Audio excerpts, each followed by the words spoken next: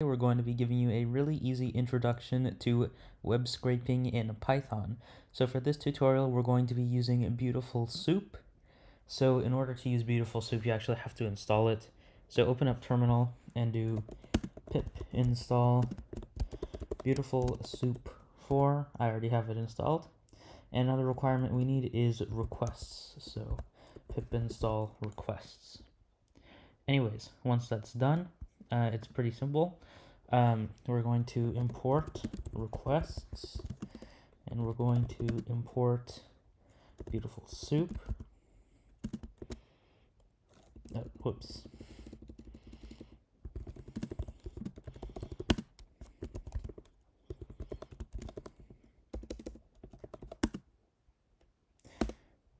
And now let's get to the web scraping.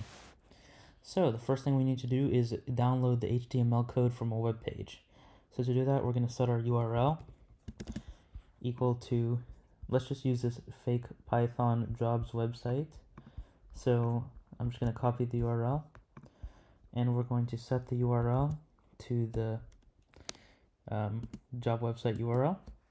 And now we're going to use a GET request. So for this, we're going to assign the HTML code to a variable basically. So we're going to say HTML, let's just call it HTML, equals requests.get, and then the argument here is going to be URL. So now if we print, let's just show you, html.text, then it's going to print out this website's HTML code, which is this. So let's just test this out. Python 3. Drag this in, and here we have the HTML code for this website. But now how do we actually start to interpret it? For that, we're going to use BeautifulSoup. So the first thing we need to do is set our web scraper up. We're going to do s equals BeautifulSoup. We're going to do html.content as our first argument, and then we're going to do html.parser. All right. So now that we have our s object, our BeautifulSoup object set up, we can actually start to use it to find things from this HTML code. So let's say we want to find all of the job titles. Senior Python developer, energy engineer, etc. So the first thing we need to do is find where that's located. So I know for a fact that a lot of this is located in this results container. So we're going to open that up. And now we have these classes. Let's open them up. Card content. Let's see, media, is it here? Media content. Title is 5. So H2 title is 5. Senior Python developer.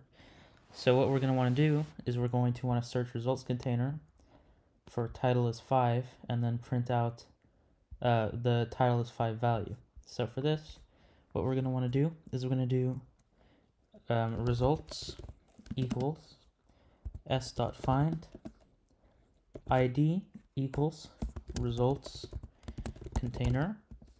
So this is essentially allowing us to search results container. And now we are going to do job title equals results dot find all. And now we have our first argument, which is going to be h2. So basically you can use the tag. It could be p, it could be h2, it could be div, it could be h3, something like that. So we're just going to use h2 because, as you guys can see, it's an h2 header 2 tag. And now we are going to set our second argument to the class. So class equals, let's see, what does the class equal? Title is 5. I'm just going to copy and paste it so that I don't make a typo. And now we can get job title, and we basically have an array of Beautiful Soup objects that contain these job titles. Now, let's say we want to print out the first one, Senior Python Developer. So how do we access the first item in an array? We use brackets and index 0. Then we put .text to access the actual text. Now print that out, and let's test this out. Hopefully it works. Senior Python Developer. Now what if we want to print them all? So for item in, let's just use for job in job title. Gotta care about variable names. If I can type. For job in job title, print job.text. So print that out. And here's all the jobs. And of course you can repeat this job title, job description, etc. to find different things.